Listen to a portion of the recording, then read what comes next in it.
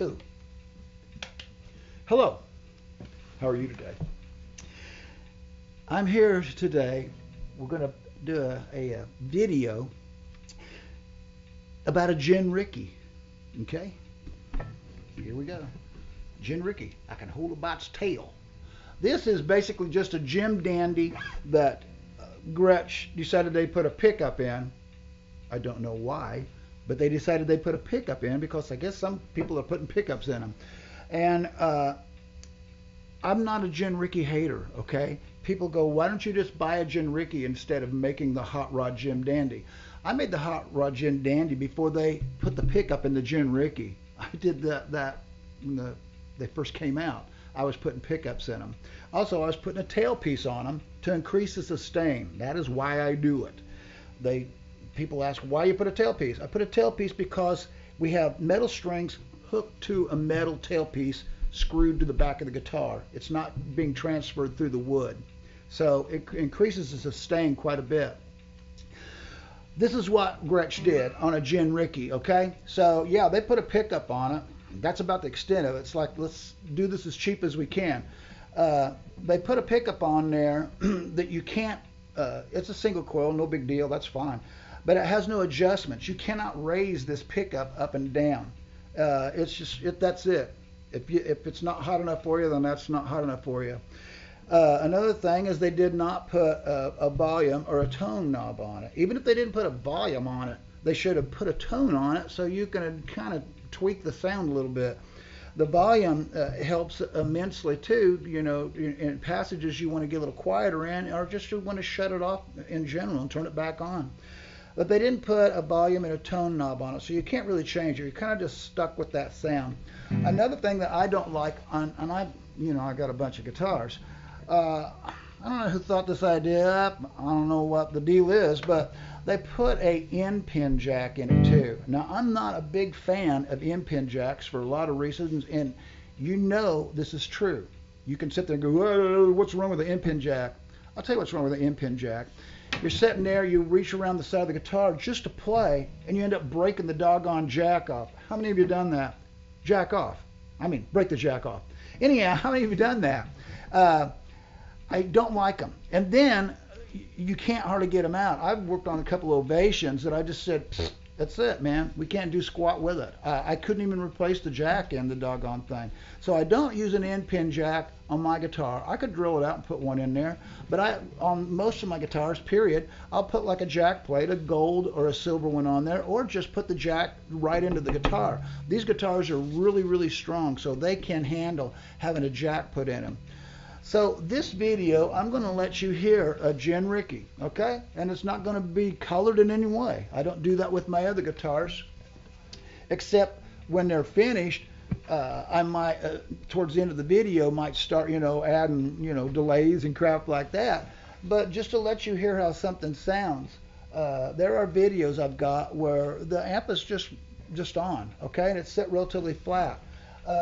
This here, I'm using the Orange Crush Pro 120. It's a wonderful sounding amp in the clean mode. I've got everything set at 12 o'clock, so it's flat, okay? It's just set up flat. And you run the guitar, the Jim Dandy through it after I get one, and it really is a glassy, clear sound to it. It's really, really pretty. And if you don't want it that glassy, you can change it a little bit by simply adjusting the tone, as you've seen in my videos. You can adjust it way down and get a really jazz sound to it. And so this is set up. I've got it mic'd with a Sennheiser 421. And so they're a very true, good sounding microphone. It's running directly in to, I believe it's called a seismic interface. It's not colored there with any tone controls. It's going directly into the record input on my iPad 10. And so we don't have anything coloring the thing here. I'm just going to play this guitar before I, do my thing to it. And you'll see what we're going to do to this guitar. And some of you will be, oh man, that guy's a Gin Ricky hater. No, I'm not. I'm not a Gin Ricky hater. If that's what you want, and if you like that dark sound for if you want that on there, that's cool. I just like a little more versatility if I'm going to plug a guitar in. I want to be able to adjust the tone on it. I would rather have the pickup where I can adjust the pickup, and I certainly don't like an M-pin jack. I want the jack lower down here on the lower bout away from me, so I'm not reaching around the guitar and accidentally busting the doggone jack off of it. So I'm just going to play this a little bit so you can hear everything set up flat, okay? Anyhow, so here is the guitar. This is a Gin Ricky, and I'm going to play it with my fingers first, okay?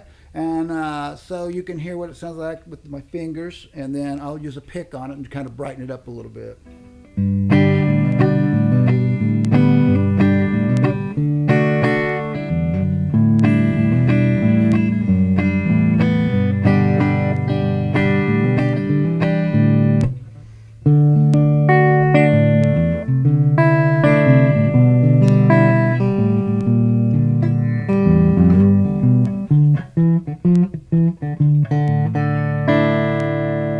I'm going to use a pick on it, and I'm sure it sounds fine. It's not really a very versatile little guitar.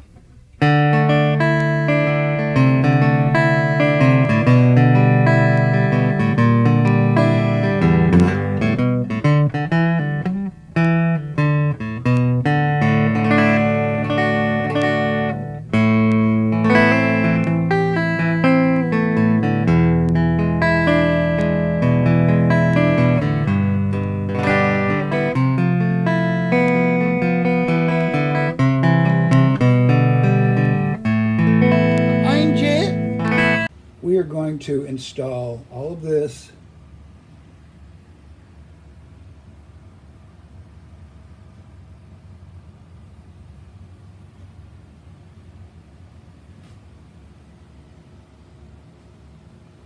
on the Gretsch Gin Ricky. Okay, here we go.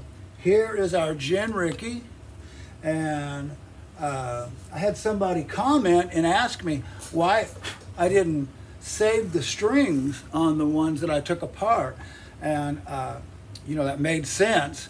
It's just I don't want to. So here we go. We cut off these strings. These strings are offending me. Pluck out the eye that offends thee. So that's what we're going to do. We're going to get rid of these offensive strings. Oh, there they are. Oh, Mr. Gopher. Mr. Gopher. Okay, that was Carl from Caddyshack. You're a monkey woman, Mrs. Johnson. You're a monkey woman. Okay. And we just get rid of the old strings. Now, I just have a lot of strings to put on my guitars that I work on, so I don't worry about that. Now, if this was a cheeseburger, I would save it.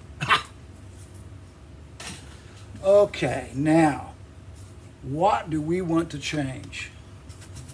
First, let's just clean it up a little bit. Gin Ricky. So, let's get our tools over here and the proper tool for the proper job. We will be removing this Gretsch the Gretsch pickup.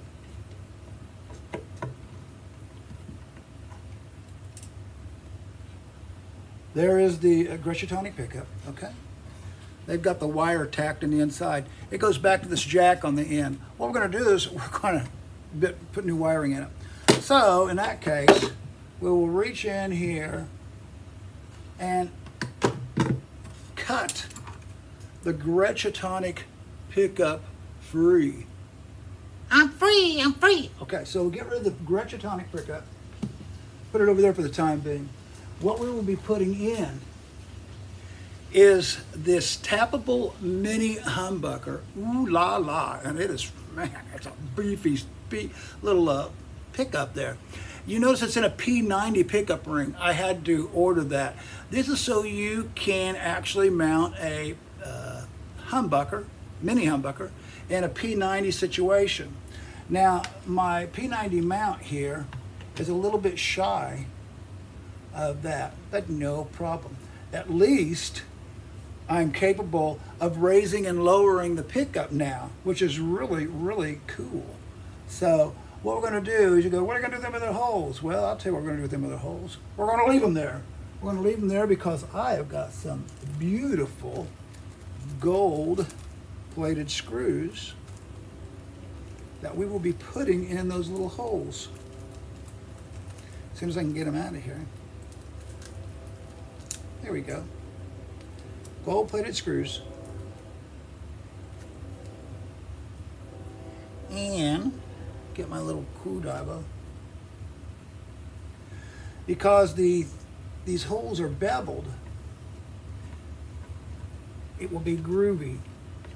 So we're going to put these down in here.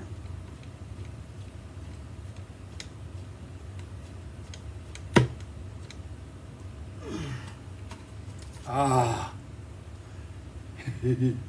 pudding.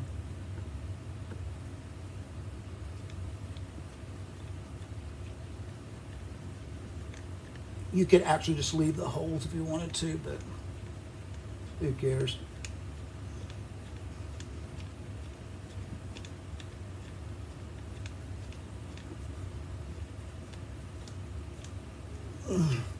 Beautiful. Yeah, tell me where to drill my holes at. So that's what we're going to do. We'll go ahead and mount this pickup. And then I will be back in a second. Okay, time to put a few holes in it. This will still be the strap button, but our input jack will be down here on the lower bout. This will keep us from breaking the doggone thing off. And if it does malfunction, at least we can replace it.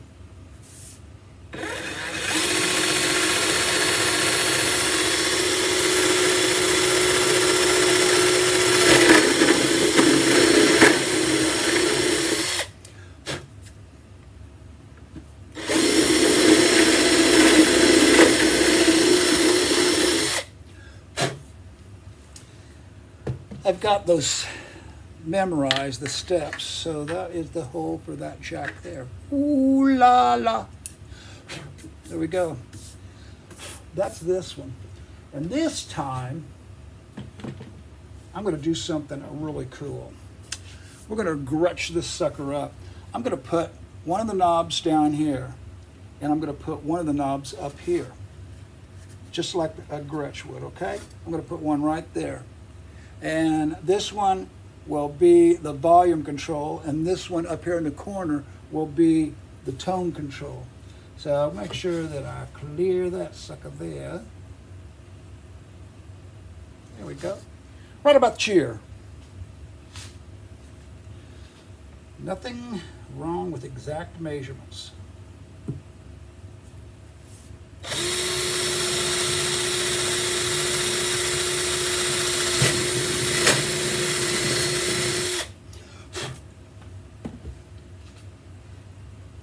I want to know what you say.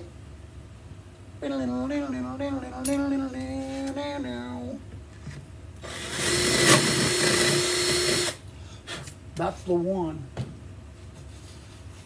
Heck yeah. Yep.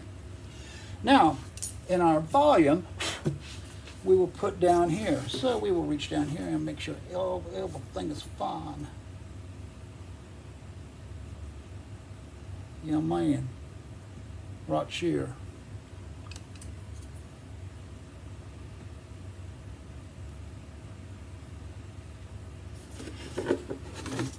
Okay. Then we'll have our holes drilled.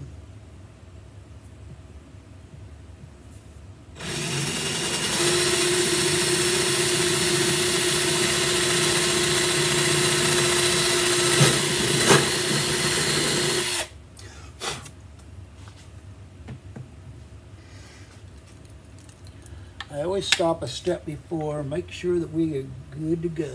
We're good to go. Okay. Now we're down to the third step.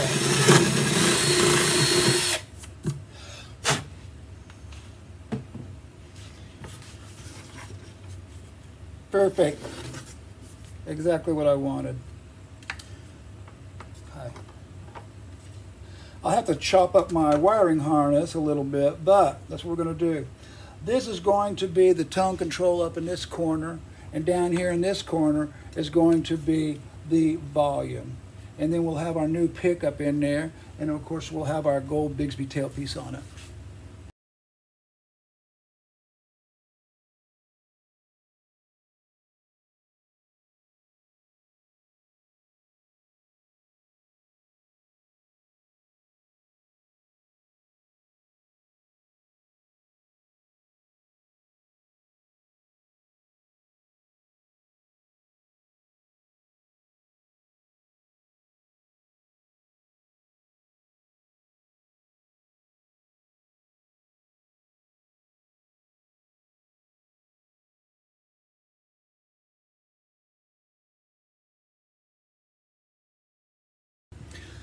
Okay, now we're going to do the Bigsby. We're going to lay this on here. I got a couple little pilot holes, but we will go ahead and line this up anyhow. So what you do is you put that on there. Make sure that your holes in the bridge line up so it cuts just the corners of the inside of the Bigsby, which this one does. Okay? And this here lines up perfectly straight up and down with the back of the end pin. Okay? Now what we're going to do is I'm going to cut a couple small blocks and reach inside. I'm going to pilot hole these blocks and screw these to the insides of the blocks at the top of the guitar.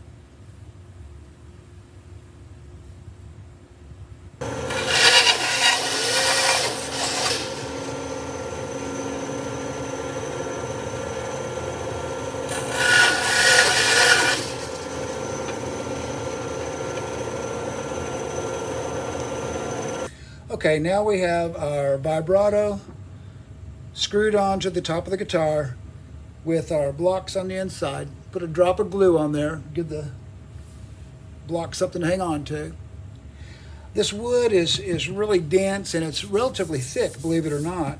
And so it does a real good job for helping hanging on to the screw threads.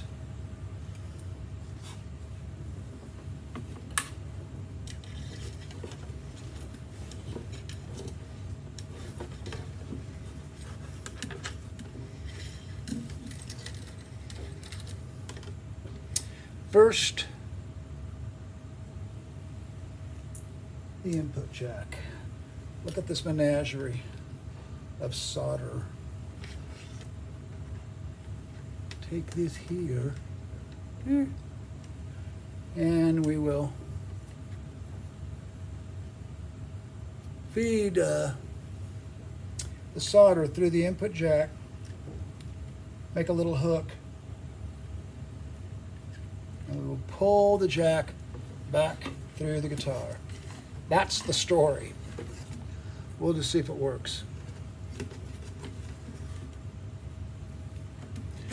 Oh, it looks like it did a little bit, because there it is. Now, we've got the nut and everything on our solder. We let it travel like a choo-choo train down to the bottom. Put that on. And hopefully the nut will start a little easier than my last one. I don't want to press real hard because I'll push the jack off the end of the solder. Ooh, voila, Walla Walla, Washington, look at that. Went right on. Then we take the solder, pull the solder out. I use the solder because it's bendable and it's easy to use as a fish hook. And we tighten the old jack down. Didn't even have to hang on to the threads this time. Look at that. She's on there. But we will be using the old Midnight Madness. Parlez-vous a hubba hubba. And paint the threads.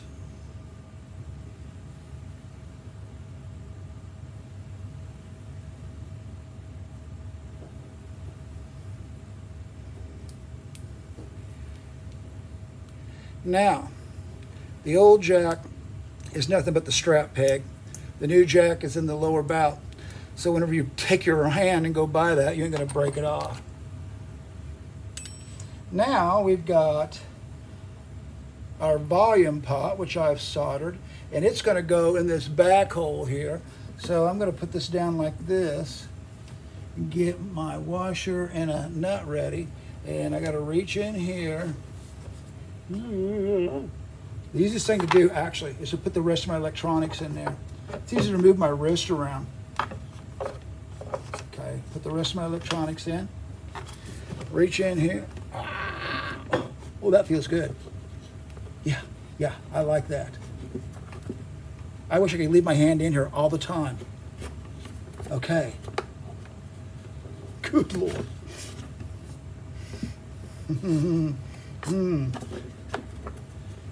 Oh, hey, what's this? Hello. Who we got here? Look at that. That was meant to be. I'm gonna guess it's this size. Oh, I guessed right. This is a volume.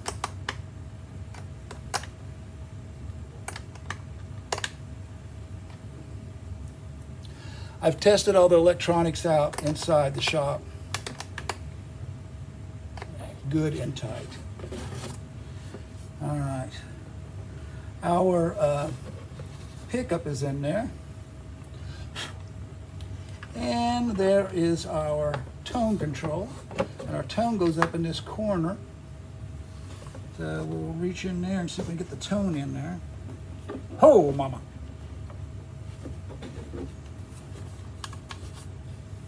This is a new one for me. I've never done this before. I mean, with the tone control. Oh, I made it. Uh-oh. We don't want to lose this chance. Guitar got heavy with that Bigsby on there. Picked up a little bit of weight. Now, we have a tone control up here on the upper bout of the guitar, and it looks cool. And take my little wrench, cross-handed, and we'll tighten that down right in front of me. Because I got my finger on the back side of the pot, and these pots have a little leg that sticks down that hangs on to the inside of the wood anyhow. But I don't want it to slip, so I just got my hand in there anyhow. And she is tight.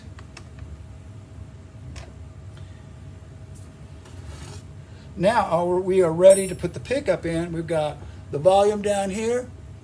We have the tone up there. What I'm going to do is reach inside before I do that. I'll turn the camera back on, but I'm going to take this wire on the inside of it, okay? We'll be right back. Now our wiring is out of the way for that. So here is our mini humbucker in the P90 mount. So we're going to put it right there, wherever we want it actually. I think I'll move it up a little bit. Yeah, because I can. I can put it anywhere I want. But I believe if I put it right there, that's where the old one was at.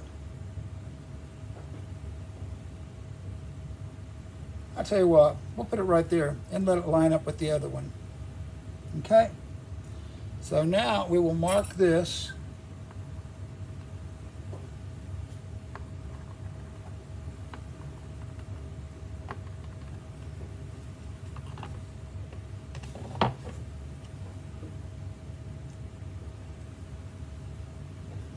And put a tiny hole here.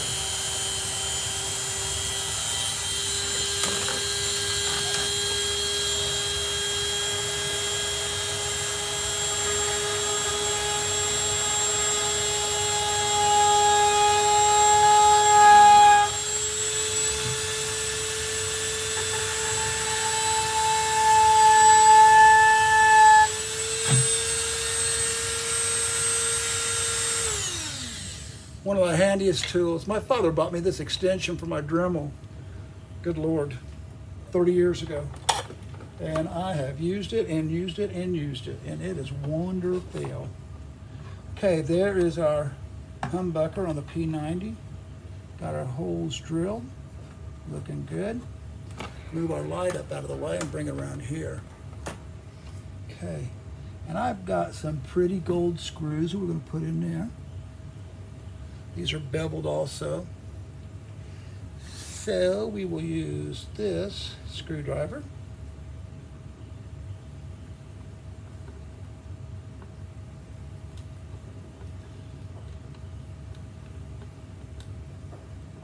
Actually, when I drill these holes, I don't even drill them all the way through. I do that on purpose so that my screw can really grab through. I just push down nice and easy, and when I push down, it helps it shove that thing right down in there. Oh, that's so pretty, that's pretty.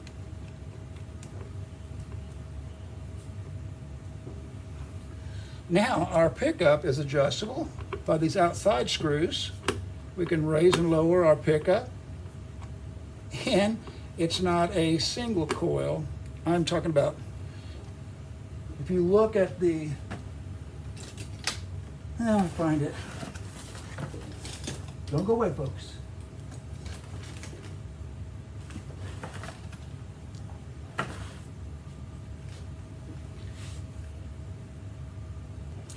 This is the Gin Ricky pickup, and I'll show you probably why I'm not real impressed with the pickup. I mean, yeah, I know that a lot of people use these guitars for Delta blues and stuff like that, but even if you were going to use like a really cheap pickup, I mean, I want you to look at this thing. It's the size of a potato chip. There's no gain to it whatsoever. There can't be any tonal characteristics per se. It's just the top of it looks pretty neat. I do like that. They should have, they should put a better pickup in this doggone thing. It's just, that looks sharp, it's not adjustable, and there's just absolutely no pickup there whatsoever, per se. The humbucker is, of course, I don't need to tell you about a humbucker. That's going to sound incredible. Okay, now we're going to put our new metal dome knobs on. Yeah, baby. Knock a monkey out with that thing. Okay, these are actually probably brass and gold plated. So we'll put one here. We'll put one here. Take it off the neck brace. Oh my gosh, that is gorgeous. God. Okay, unfortunately, every time I build one of these, I have to end up building myself one. I love this guitar. This is so bad to the bone. Look at that. Holy smokes. Is that a dreamboat? This is going to Terry in Chicago. He has one of my hot rod Jim Dandies. And this is a hardcore hot rod Gin Ricky. And I've decided to, after I get done with it, I'm going to call it a Hot Ricky. This is the South. Yeah, that's just, oh man, I love it. Okay, now we're going to install the brass, and it's gold-plated, compensated, bridge, okay? And I did a little work on it to make sure that it was the same height as the one that was in it, because I kind of like that action. Of course, I'll adjust the neck and everything after the fact. So now we're going to put that in, and it's a little bit shy of the other one, so we'll just split the difference there. Push it down in. Give it a tap with the rubber handle. Okay. Now you may notice that I've got these things, these marks. This actually, I've taken a Dremel. This is where the holes came out in the back of the bridge. I took a Dremel and cut this slot down. And so I just laid the bit on its side and let it burn its way down through to the hole. That's so the strings will travel under the bar, through here, unobstructed over the top of the bridge. So we're going to get contact from here to there. Okay, it's time for the pig test. This is going to be interesting. So I guess we'll find out, won't we? Get the old pig, plug it in. Plug it into our new jack down here on the bottom, or on the side. Okay, the pig is on. I've turned up the pig a little bit. Nothing. Here's the volume. Woo! Here's the tone. Oh yeah. Perfect. Dynamite. Well, that pickup is hot too.